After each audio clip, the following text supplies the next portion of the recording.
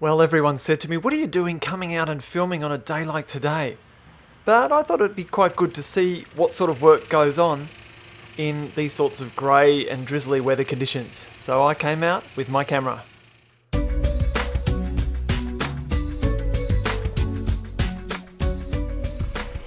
Hi, it's Richard Snashall here, and I have this update from the Enlarged Cotter Dam site works. This is work going on in July 2010. We're looking here over towards the left-hand side abutment, and the left-hand side abutment, of course, is the wall on the left-hand side as you're looking downstream from the Cotter River and from the old Cotter Dam. This work is all permanent works that's being done in preparation for the construction of the new wall. As you can see, these guys are working in really quite steep conditions, especially when it's wet.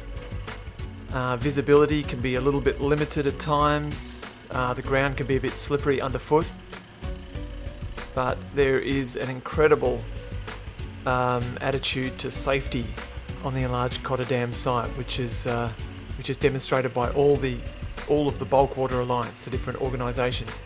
Now we're panning around here to the left, looking to the right-hand side abutment. Of course, there's the old Cotter Dam wall. A little bit of water running over there, and you'll see in this next shot the valve is open, so that means there's been quite a bit of rainfall further upstream in the Cotter catchment. We just hope that rainfall continues, of course. Here's one of the guys working on the right-hand side abutment. One of the contractors there. You can see how wet it is there. Pretty slippery for the guys on this side. Now the work on this side is more temporary work. Stabilising. There's an excavator there digging, and you can see the little access road that's been put in so the excavator can get in there. And there is quite a bit of it's quite difficult conditions on this right-hand side abutment. So there has to be quite a lot of stabilisation works done. You can see that shotcrete, that concrete which is there in the wall, and you can see those little metal things, those little metal squares there. I'll talk about those in a moment. It's Jaden and Gary there. We pan back round and have another look at the left-hand side abutment. Now those little square things in the wall there, and they've got little bits of metal, what look like metal spikes poking out. There we go, a bit of a close-up there. They're rock anchors. And those are put in, those rock anchors are actually drilled in, and that's what this machine here is doing. The rock anchors are drilled in to help reinforce the abutment walls, and then of course the concreting is done around those rock anchors. They actually can go in as far as 12 metres, and the geologists working on the project, the geotechs or geologists, they determine how many rock anchors are needed and exactly where they need to go. This is Saddle Dam number 2, which is one of the 2 auxiliary dams, which of course will fill up after the Enlarged Cotter Dam is full. And they're preparing there to do a bit more grouting of the core of Saddle Dam number 2.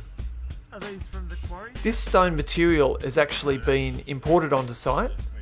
Most of the rock on site, I should point out, comes from the quarry, which is on the Enlarged Cotter Dam site. But this material is going to be used for filtration. It's a special type of stone which will be put into the saddle dams. Now this is the primary crusher. This rock material all comes from the Enlarged Cotter Dam site, comes up to the primary crusher and then goes up that conveyor and into that stockpile, which is called a surge pile.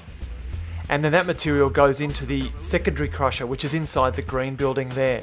And then it comes out crushed to specified sizes at the other end, so it can be used for different applications around the site.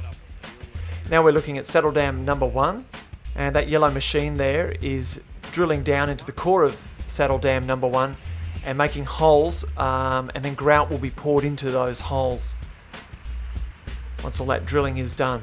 And we pull back and have a bit more of a look there at Saddle Dam number 1. See all the little bugs flying in front of the camera there. Now you can see the weather is really beginning to come in there. Having a bit of a look at the stockpile, but you can hardly see anything else in the distance. Visibility is low. There's looking down to the quarry. I'm looking here from Kel's Secret Lookout, but unfortunately Kel's Secret Lookout didn't give me many good views there, and the weather's really coming in, so I had to call it a day about there. So we look forward to seeing you in August for another update of the works at the Enlarged Cotter Dam.